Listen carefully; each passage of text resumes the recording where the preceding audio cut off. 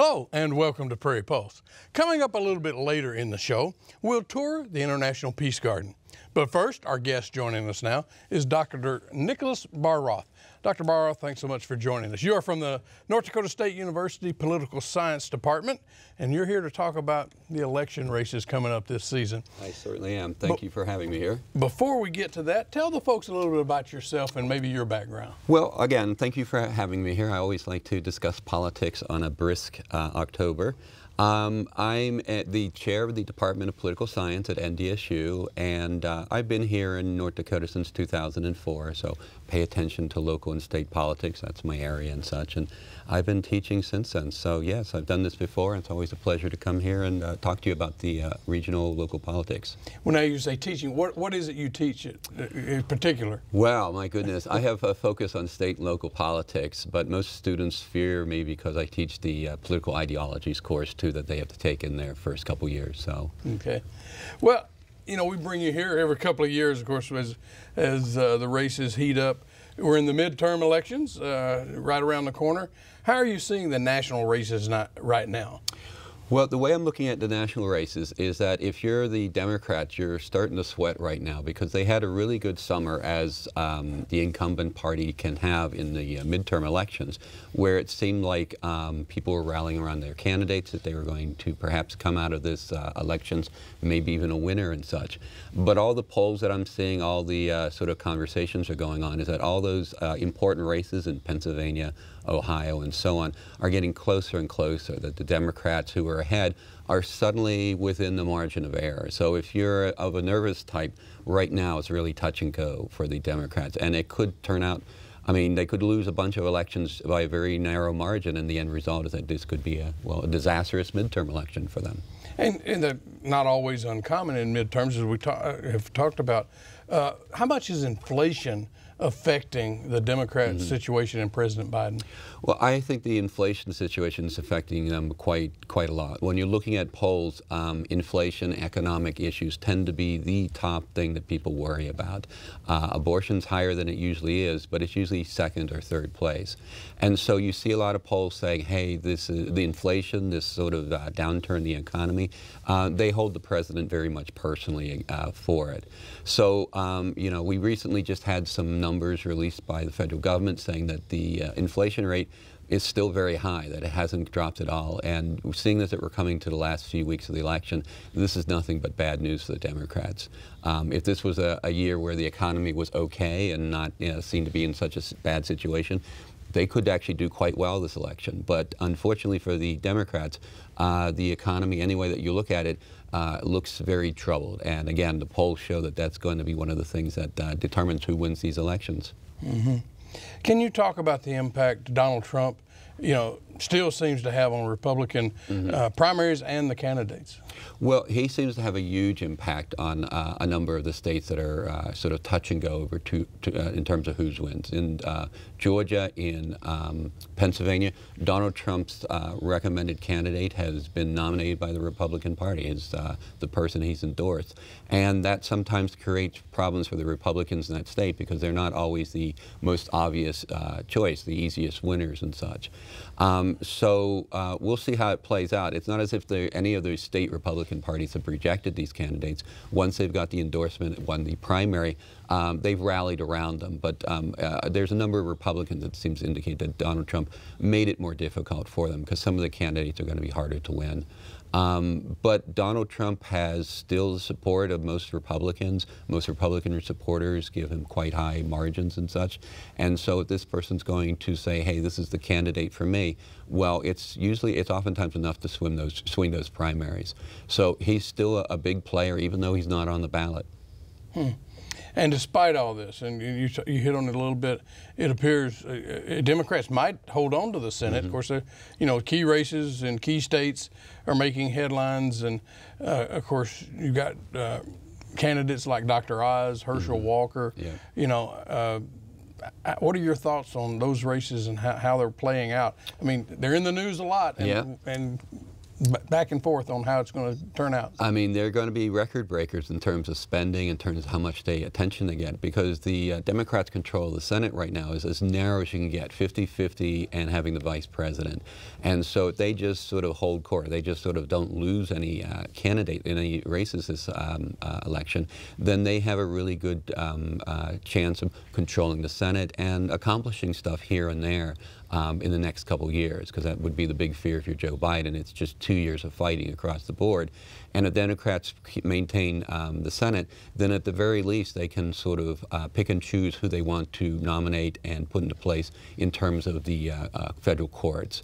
So, you know, if the Democrats end up maintaining the House, and most people would look at this as like a tremendous win for the Democrats, maintaining control of the Senate when it's so tight, and, well, who knows, maybe even the House, that would be almost unprecedented. I mean, you have to go back pretty much to 2002 before the last time where the incumbent party did quite well in the midterm elections.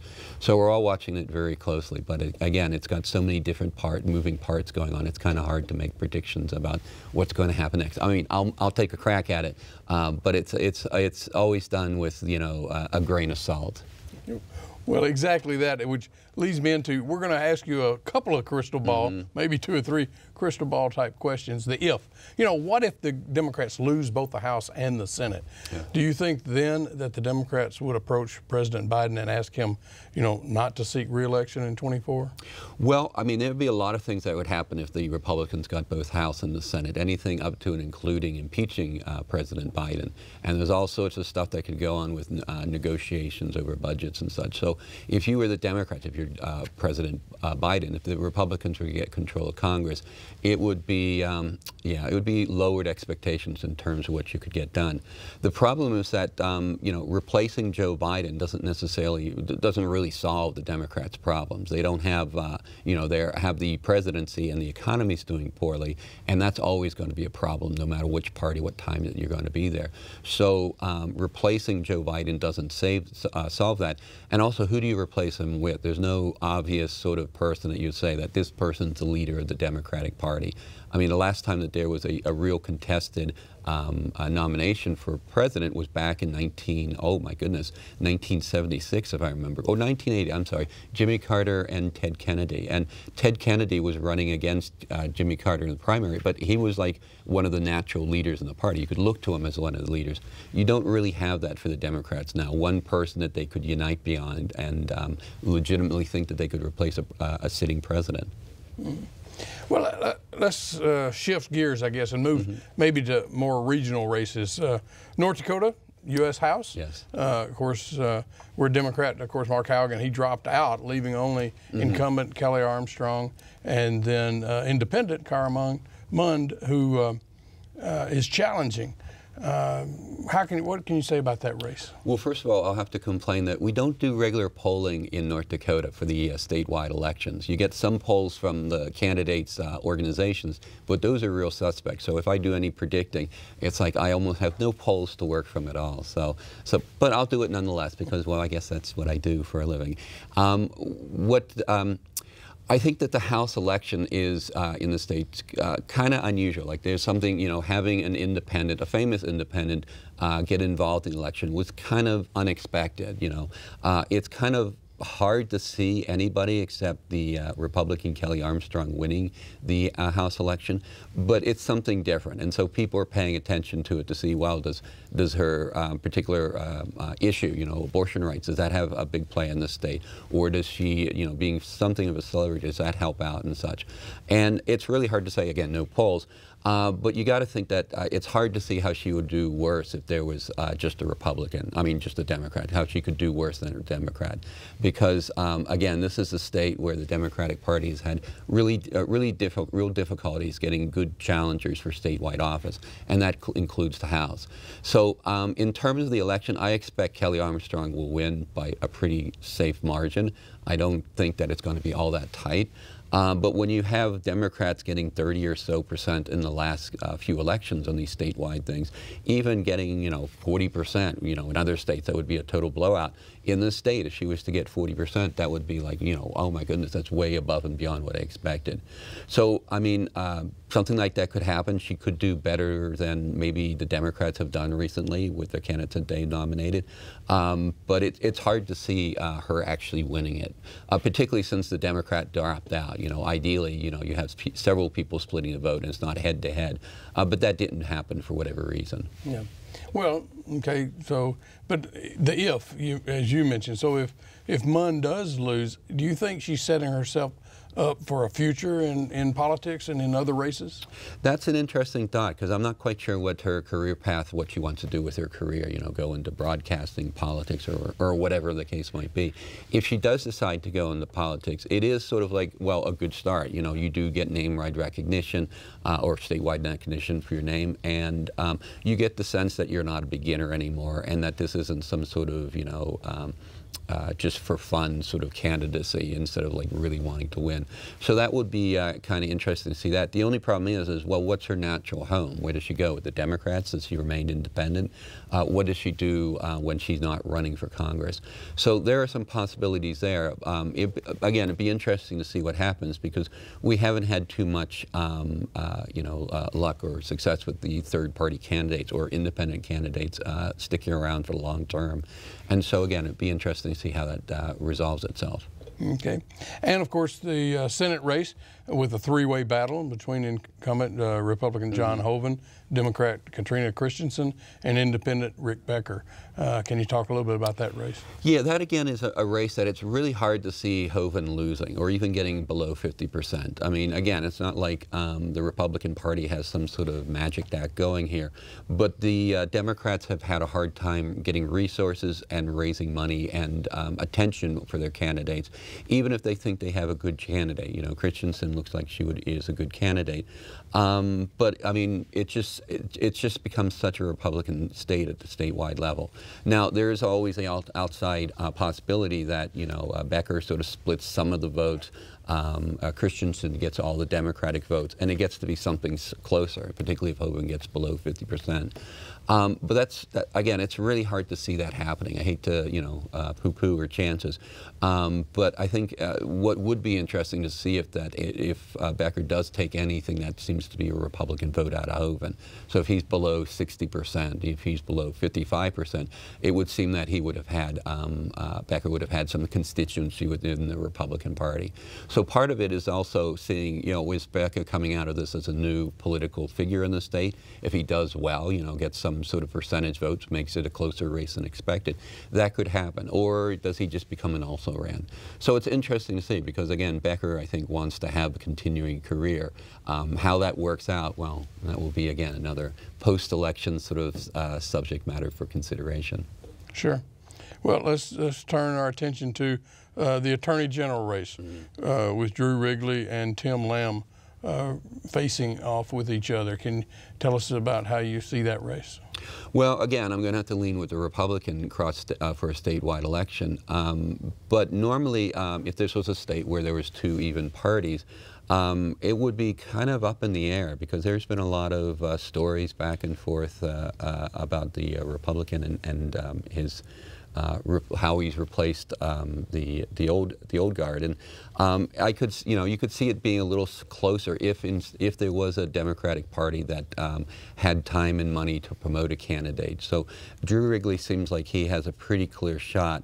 Although, I mean, again, there's stuff to ask questions about. It's not like he's a blank slate, you know. And so if the Democrat could get the election going about, you know, Wrigley's, well, communications with the national government, with the Trump administration doing the aftermath of the elections and such, it could be a little bit more interesting. But again, you know, this is where I sound like a broken record, where I say, well, it could be interesting, but again, my prediction is that the Republican will win, and probably pretty handily in this time around.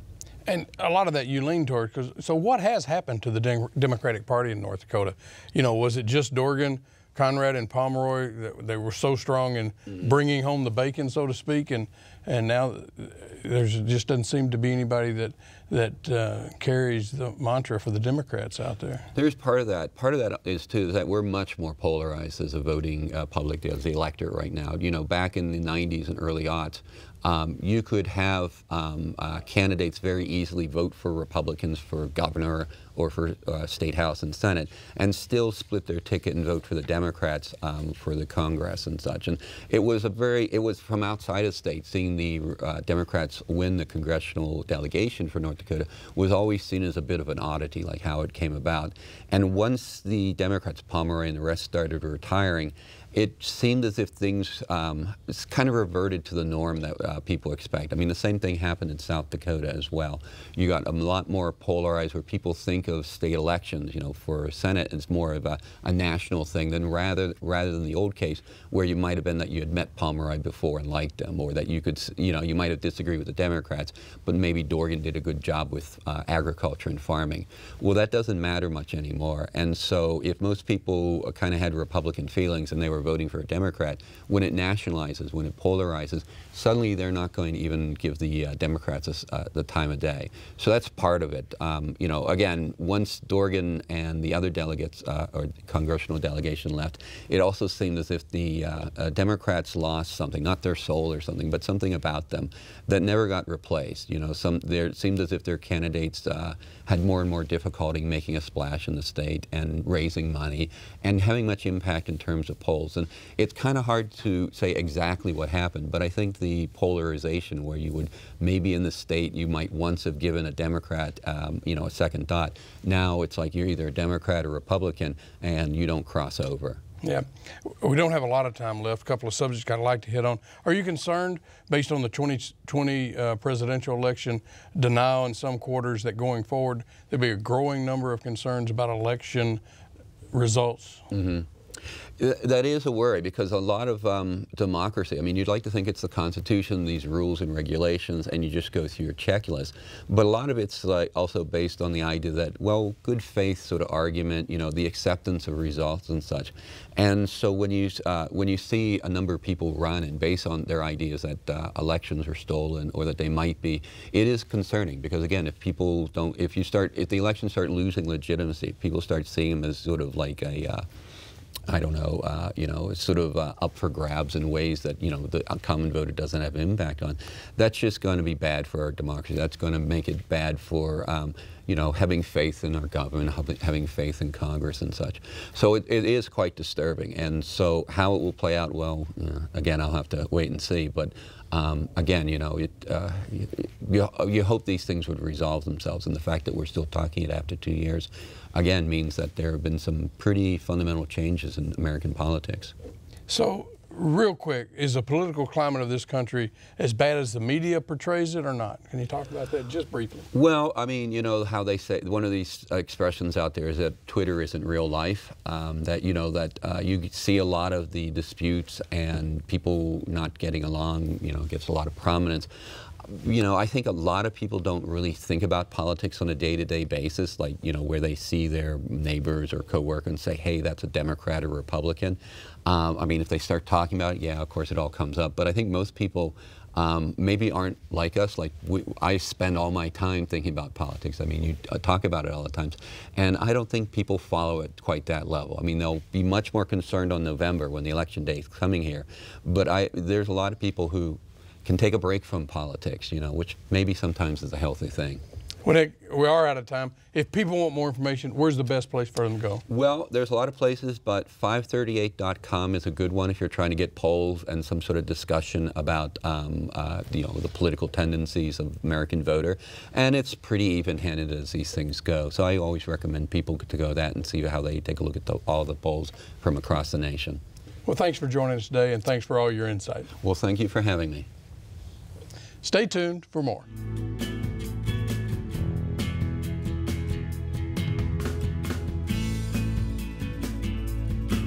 Located in the center of North America, the International Peace Garden has been a living symbol of the peaceful relationship between the United States and Canada since 1922. Join us as we celebrate peace through art, music, and nature in this profile.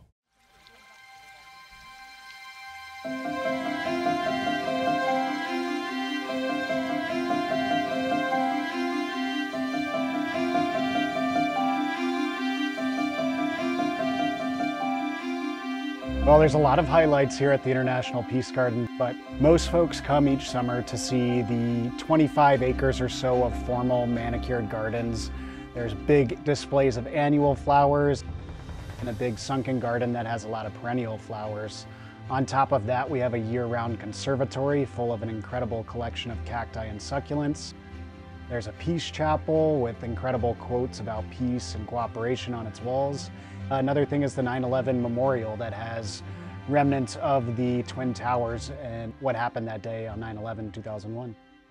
The conception of the International Peace Garden is really a pretty fascinating story. In 1929, a collection of gardeners through the National Association of Gardeners met in New York City. They were primarily from Toronto and New York, and they thought it was important that as two peaceful countries living along the longest unfortified border, that peace and coexistence be recognized in the form of a garden on the border. And it's truly special because there is no other International Peace Garden. This is the only one, and it is a tribute to a lot of folks in the 20s and 30s who really pushed for the International Peace Garden to be centrally located in the continent rather than on the East Coast or the West Coast.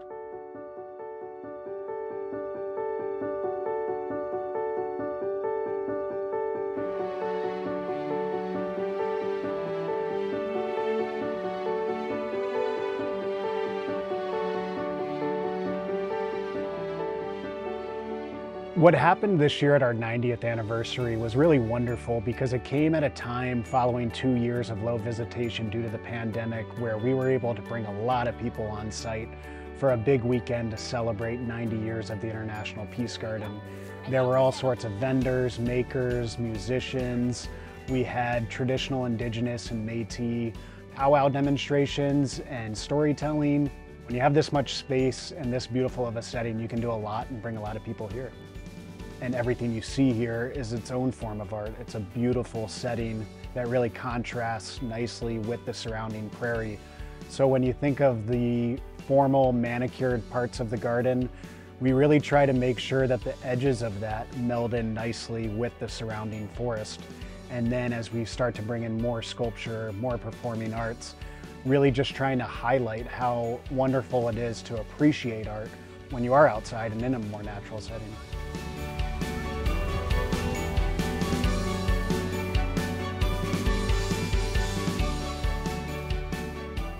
Probably in August, we start thinking about what next year's layout of the flowers will be, because it really is an annual process that begins right as the season's wrapping up. And so this year, we wanted to recognize International Music Camp and all the music and arts that they bring to the grounds, because they were off the last 2 summers due to the pandemic. The relationship between the International Peace Garden and the International Music Camp is one that goes back almost 70 years. And it's a special one because the International Peace Garden is not the International Peace Garden without International Music Camp. So the International Music Camp is for campers mostly ages 10 to 19, but we also have a 4-day adult camp at the end of our season. And it's just so fun to see people of all ages coming together to make music and art. When you walk around IMC today, you're going to see orchestra, so string players practicing all over the place. We also have band happening this week, so there'll be concert band folks practicing. And for art, we have sculpture, painting, and cartooning happening. So campers will come and they'll work on their art, and at the end of the week, they either put on an art show or a concert, kind of a capstone experience of their week. It's really incredible what happens when you have faculty who are so excited to work with the campers, and then the campers who are so excited to be here, and just the magic of them all working together always produces amazing results. I think for a lot of young people, coming to the International Music Camp is actually a really validating experience. So often we maybe go through our life and we think, oh, I'm the only person that really enjoys this. But when you come to the International Music Camp, and when our campers come here, they are surrounded by people with similar interests, whether it's their counselors or their teachers or the other people in their class. They really get a lot of validation of like, it is okay that you have a passion or an interest in this. And then that goes back home with them, and that really encourages that growth, that change, that progress within communities. And I think it helps make all of our communities, large and small, a better place, a healthier place, and a stronger place too.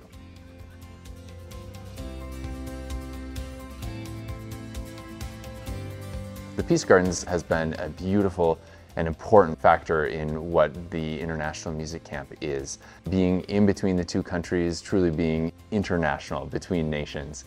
And in music and the arts, we're devoted to bringing people together from different backgrounds and different life experiences.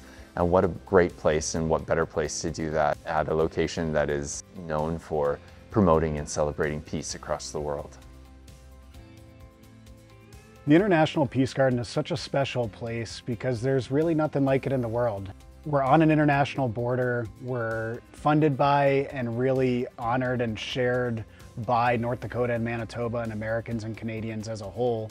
It's really incredible to think that so many people come from all over because they really see the value in a place that stands for peace, that wants to promote and advocate for peace, and to do that through a natural setting.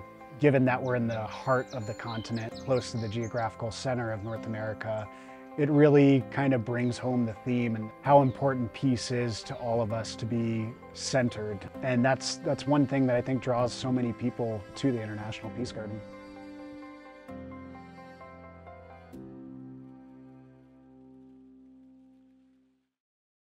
Well, that's all we have on Prairie Post for this week. And as always, thanks for watching.